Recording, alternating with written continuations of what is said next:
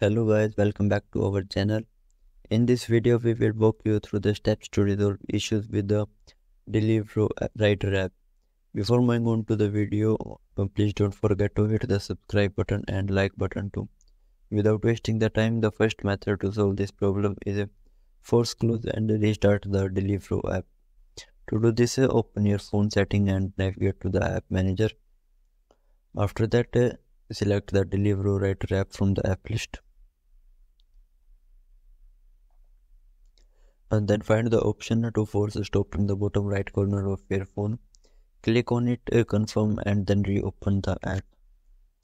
Second method to solve this problem is disable and enable your internet connection. To do this, access your device control panel, turn off your mobile data or Wi-Fi and wait for approximately 5 to 10 seconds. And then turn it back on.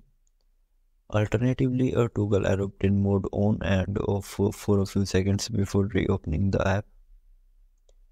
Third method to solve this problem is update the Deliveroo app to the latest version. To do this, open the Google Play Store app and search for the Deliveroo app. Then select the app, and if an update is available, you will see an option to update next to the app's name. Tap it to proceed. Once updated, relaunch the app. Fourth method to solve this problem is clear Deliveroo Rider app package. To do this, open your phone setting and navigate to the app manager. After that, select the Deliveroo app from the app list.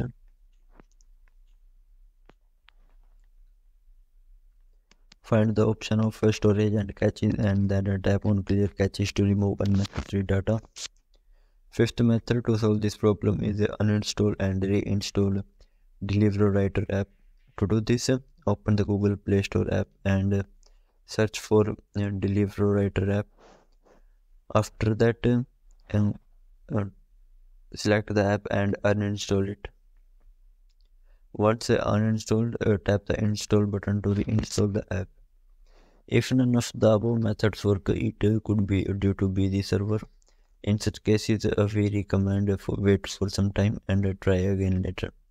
That's all for today. Thanks for watching our video.